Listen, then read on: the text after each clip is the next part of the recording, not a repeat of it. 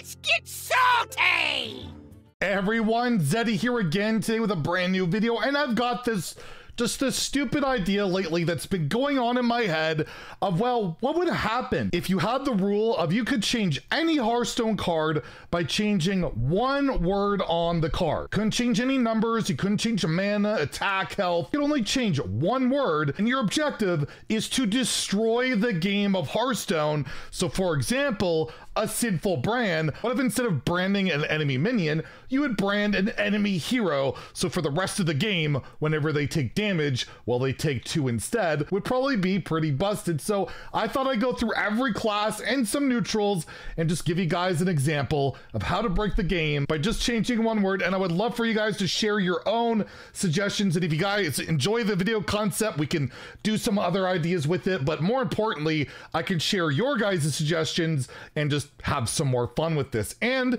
if you enjoy the content and you feel like I've earned your subscription, drop a sub down below, hit the like button, and help this channel on our road to 60K. But let's get into some of these utterly stupid examples and let's break Hearthstone for good. So again, remember, the rules of this challenge is you can only change one word and you can't change any numbers. And while Twig is already a pretty darn good card, but what if instead of the death rattle of getting 10 mana crystals, it was just a straight up battle cry? Immediately gain it. You don't even need the sphere. I think the game would be in just a tiny bit of trouble. Well, it already kind of is with the Twig existing, but still, battle cry, pretty darn ridiculous. Houndmaster Shaw used to be a pretty prevalent card. Did you even know it's in the core set right now? And well, it has the ability of giving your other minions rush. Well, what if we change the word rush and give them all charge? I mean, it's kind of in line with Tundra Rhino and, well, just everything gets charged. That would be pretty darn good. The Amazing Reno hasn't really seen much meta play in WoW these days. It's a 10-mana hero card, which makes all minions disappear. Poof, but how about instead of minions, we just get rid of the enemies? Just poof everything. Get rid of the heroes, get rid of the minions, just get rid of it all. And we actually kind of do that with Reno the Relicologist right now in Wild, at least temporarily with that bug. But yes, I think that would be an effective card, but still pretty unplayable at 10 mana, so might have to work on this one a little bit more. The latest Paladin Legendary, the Countess, has already been buffed. Their invitations are 2 mana. However, she's still not quite good enough, and I thought of a good way of making her better is, well, just take this no out of here and just, if your deck has neutral cards, add 3 legendary invitations to your hand. Surely it's got to be good enough if you could just run neutrals. Like, everybody likes neutrals, so that's gonna work out. Although it would be bad if you've drawn all of your neutral cards and then it just doesn't work, but I mean, still, it's probably good enough. You know, Natalie was always a pretty decent pick off Zeph, destroying a minion and gaining its health, but you know what would be even better? Just destroying the hero, gain their health, and then maybe it'd actually craft Natalie Celine. It's like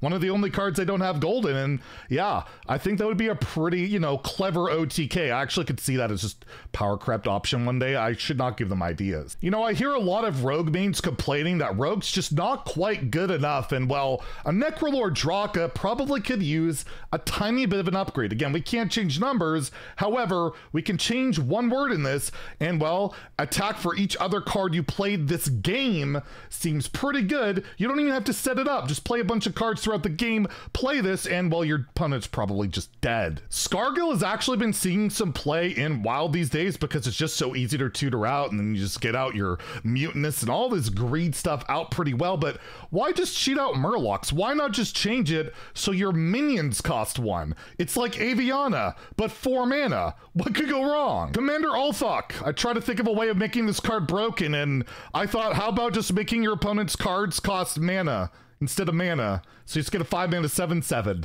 Still probably would be worth it, but I'm trying. This card's terrible. Bulwark of Azeroth was a pretty good warrior weapon, and whenever your hero would take damage, it loses 1 durability instead. But what if it just lost an attack and it just went like infinitely to 0 and you just keep losing an attack? The weapon never goes away. It just never goes away or ever away. You would have to ooze it. You would have to destroy it. And well, it's like facing Cariel, except they're completely immortal. Be pretty good. I think it would be pretty good. Honestly, Warrior might just need this buff right now. Let's just skip to that. Prince Keleseth used to be a pretty good card, but doesn't see much play. So why don't we just break it and change the one word to just say, if your deck has 2-cost cards, you just need to run some and you're good to go. So as long as you don't draw your 2-cost cards, you still hand buff everything. Honestly, that would still probably not see play. My God, what has happened at this game? You know, Highlander cards aren't quite good enough. You got Zephyrus, you got Reno, you got all these Highlander cards, and well, you can simply change all of them to say if your deck has duplicates, wish for the perfect card or whatever activation you need. As long as you have duplicates, you're good to go. So knowing me, I'll draw all of my duplicates by turn 2 somehow and be very upset. But you know, taking that restriction away would probably make them even better, wouldn't you think? The darkness became meta with Switcheroo very briefly, so I thought, how could we get the darkness to return?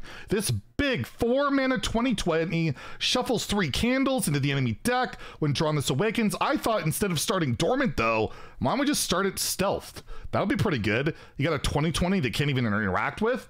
That's pretty solid. Or maybe even start it with charge, if that makes sense. I just feel like stealth thematically works a bit better, and you're also shutting off the Highlander cards because you have the downside of playing a 4-mana 20/20 that dies to Shadowword Ruin, right? So we got to give it a little bit of an upside, and probably should make it a Demon Hunter card at launch. That would have also, that just kind of resembles a Demon Hunter card at launch, to be honest. Hemet Nessingwary just never sees play, and well, why not destroy a hero instead of a beast? This could go for any 8 card, a Galaka Crawler, anything like that, but basically anything that says destroy you can just destroy the game by destroying a hero. You know, Kel'Thuzad is one cool greedy card, and it honestly has barely seen play, only very early on in Hearthstone's existence in like Big Priest.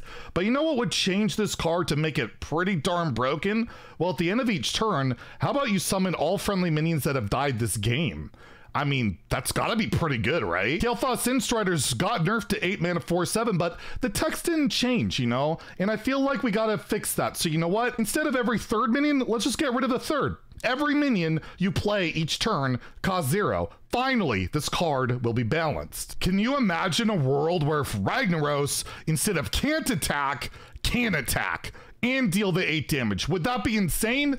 I actually wonder if that would even see play. I mean, back in the day, that'd probably be broken, but would that even be good enough? Probably not. That actually makes me very sad. You know, Baku's not quite good enough. Honestly, he's fallen off in Wild, and let's make him broken. And you know what? If your deck has any odd cost cards, then upgrade your hero power. You only need 1. Screw the deck limitation. Screw all that. And you know what the beautiful thing is? Baku's odd cost. He counts. That's all you gotta do. Run Baku. That would be just a little bit disgusting. And lastly, Ice Howl, one of the best legendaries of all time. It's insane, but unfortunately it has charge and can't attack heroes. You know what? I'm gonna be a madman. We're gonna break Hearthstone right now.